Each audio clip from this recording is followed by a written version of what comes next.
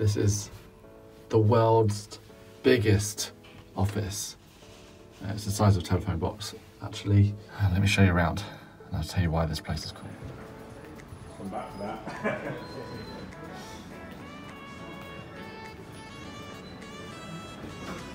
I'll take you outside.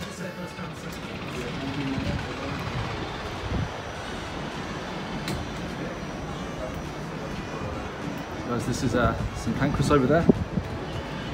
There's my views I get across London. Well, it's a little bit foggy today.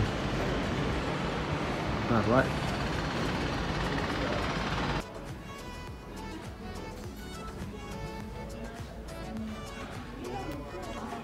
So guys, this is the 2019 training venue for my business academy, where we're going to run all of our training courses.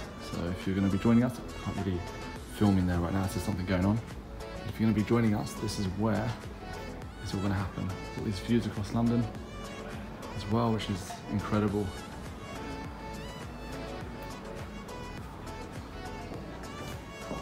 In the meantime, I'll show you my favourite little place as an introvert to work from. Check this out. Not bad, right? So I get my work done from in here. This is where I'm doing my video edit. All right, guys, Pete Scott here, and in today's video, number one, I'm sharing a record actually for the world's smallest room to ever film a YouTube video in. But number two, I'm going to be sharing how you can help companies and get paid to do so. So it's a great topic if you are thinking about becoming a consultant, if you're thinking about becoming a business trainer, or just in general, you want to help companies with your particular skill. And in this video, what I want to do is just really share, number one, how I got started and how I've been able to work with hundreds of companies now over the years and get to do things like this, hang out in a phone box or phone booth in London for the day, and also as well how I get paid to travel to different companies in the UK and also around the world to help them increase the sales and to overall improve their profits. So you might be wondering, yeah, Pete, how do you do that? Because maybe you've been following me for a little while on YouTube or on another social media platform, and you've seen for the last 5-6 years I've been able to do this pretty consistently and traveled out of the UK over 100 times and been paid for that. On top of that, delivered well over 1,000 consulting days. Well, I'll say as it is to get going. Here's the bad news. It is not as easy as just saying, oh yeah, I really want to do that. I know that some people, maybe you're saying, I want to be a consultant, but there are a few rules which are really, really fundamental, and it is discipline, it is hard work. When I first got into it, I probably did a part of it because I'm like, that would be so cool to help them out, and I know that I can add value to their business, but what I didn't realize is that it became not only an addiction, it's become an obsession for me, and you do really have to have that. I said this in a video a few days ago, that you do have to have that tenacity, that drive, and I'm pretty much, my mind is on 7 days per week. One of the reasons why I meditate, do yoga every day, and why I've started playing basketball 3 evenings a week again is just so I can get some time back for me and also have a date night with my girlfriend at least once a week as well. So these things are key. But anyways, back to you. You may already be working with companies. There's some great value I'm going to share in this video that can help you to become even more successful. Or if you've not even started, doesn't matter how old you are, doesn't matter, if you think you're too young, or if you think you're too old, or you think you don't have enough experience, I'm pretty sure that there's a way that you can help companies and, as I say, get paid to do so. The positives about it is that you get to create your own schedule, you get to create your own really lifestyle, and you get to run your business on your terms, which makes it so exciting to do it. But of course, as I've already mentioned, it doesn't come without the hard work. You've got to be willing to put in the hours, willing to, and that's what I'm actually going to open up to talk about now, is willing to get really, really good at one thing.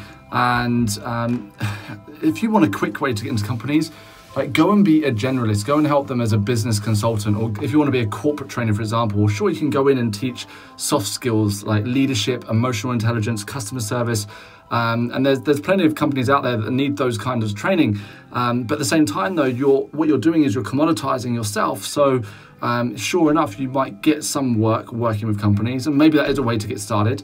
And you can earn anything from a few £100 a day up to, like, I don't know, £600-700 a day for your effort. But it's not necessarily going to set you apart from anybody else out there who's also doing that. And I believe the reason why you're watching this video is not because you want to go out there and be average. You're not waking up in the morning saying, I want to be really average today. I really want to have an average company. The chances are you're watching this video because you want to go out there and do something incredible, and you want to have, you know, that like have your business really thrive, to have a particular thing that you are known for. So let's get into that you must be an inch wide and a mile deep in what you do. When I started out, I did start out as more of a generalist, although that I was doing two things. I was doing generalist training for various industries, from the oil industry to finance, to transportation, to media. All these sorts of industries, they all have budgets for training, which is great. And I was doing all sorts of training for those sorts of companies. But then I picked an industry which was spa, beauty, and also the health and fitness industry. So I really chose two industries which are quite closely aligned. And I became a specialist for those industries, helping for sales and business transformation. So taking their sales exponentially to the next level.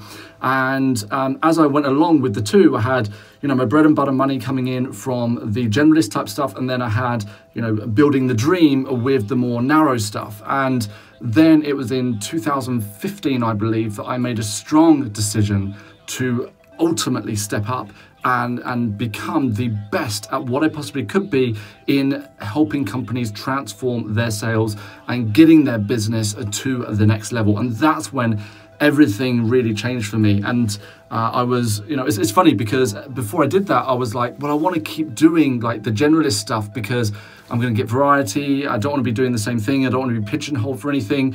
But what I found is that when I made that shift from working more as a generalist to really putting myself out there as a sales specialist, as someone who can transform your business and help you get to the next level in sales, that's when I started to get more variety. That's when I got more opportunities. I was able to massively increase my fees as a result.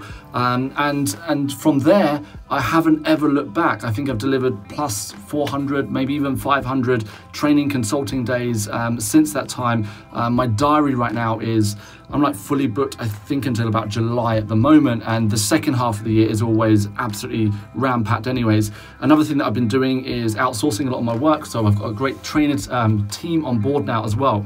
But thinking about you know, what is the one thing that you can offer to companies that can add value to them, that can help them? Maybe you're great with social media. Companies tend to be terrible at that. So, you know, maybe you can take care of their social media for them, like a done for you service.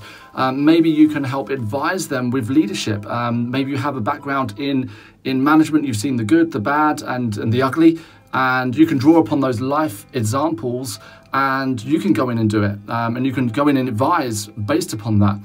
But it really is about, if you're going to specialize in something, becoming a trusted advisor for your marketplace. You cannot go out there and simply, as I've mentioned, become like a commodity. Just be like, yeah, I'm going to sell, you know, this.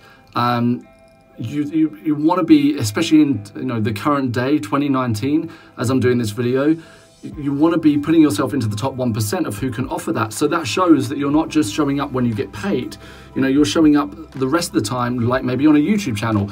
Maybe you're posting articles 2-3 times a week on LinkedIn. Maybe you have a blog that you're pushing. But at the same time, as I always say, because people say to me, Pete, how is it that I've been able to go and help law firms, recruitment companies, to car sales companies, and the list goes on, to increase their sales? And how I've been able to do it, and how I've been able to get companies to understand why it's important to work with me and for me to help them, is because I state very clearly that what they know is extremely wide. I'm holding the phone in my other hand, right? What they know is extremely wide. I'm not meant to know that. I'm meant to know this little bit in the middle that can make everything else better. So what is that narrow thing that you know that can help make a company better overall? And you know, by focusing on that and by becoming the best at it, you'll be amazed how quickly you can start to get companies interested, and then from there booking you and working with you, whether you're teaching them something, so through training, whether you're consulting, or whether you're doing a done for you service. There's more opportunity in today's world than ever in the history of business. That's all I wanted to say for today from this little phone booth. So once again, comment below, let me know how you're doing, and I'll see you in the next video.